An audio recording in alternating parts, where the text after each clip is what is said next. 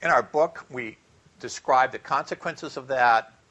I won't get into great detail here, except just to point out a couple important features of this thing.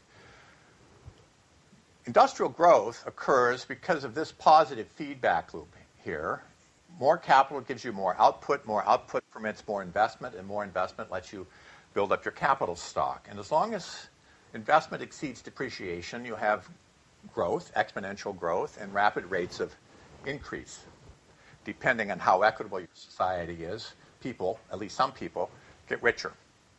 However, as we start to draw down our resources and fill up our sinks, more and more of that capital has to be drawn off to provide for the other needs.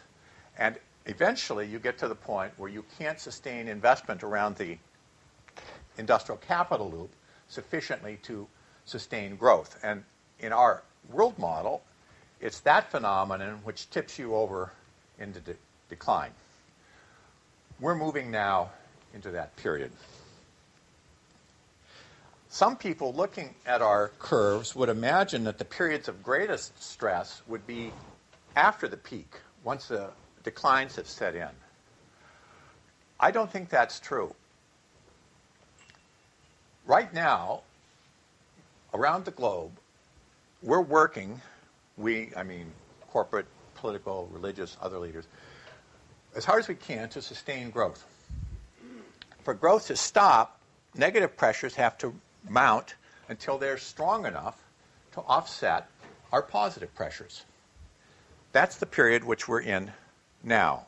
So I anticipate that the big stresses are ones which we're going to experience over the next couple of decades.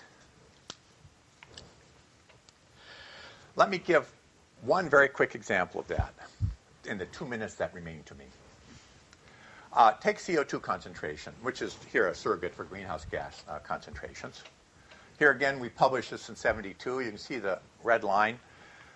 And notice how quickly things accelerated after our book came out.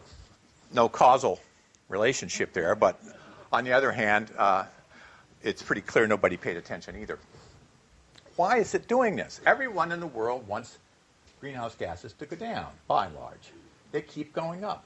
Not only in the United States, which didn't sign the Kyoto Accord, but in all the countries that did sign the Kyoto Accord. Well, here we see the crucial role of population.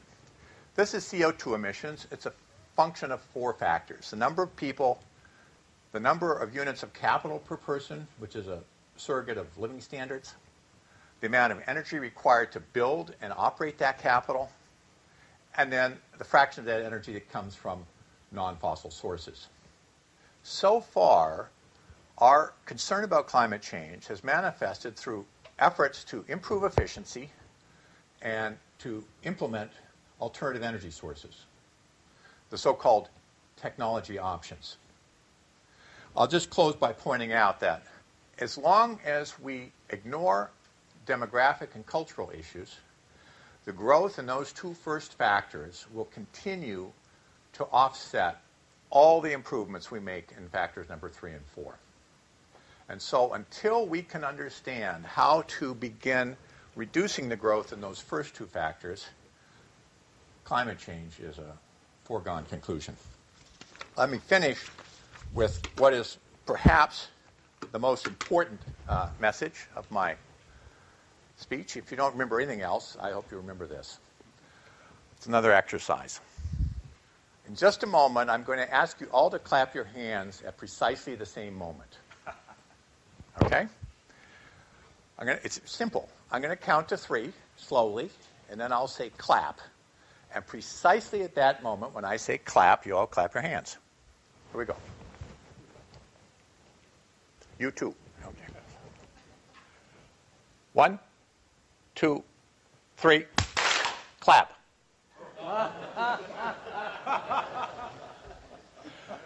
This is the important point. Actions are much more important than words. You understood what I said, and you even wanted to do it. But as soon as my actions were different than my words, you paid attention to my actions. And it's the same thing for us. We can sit around all day and talk about population, but if we don't go out and do something differently, nothing's going to happen. Thank you.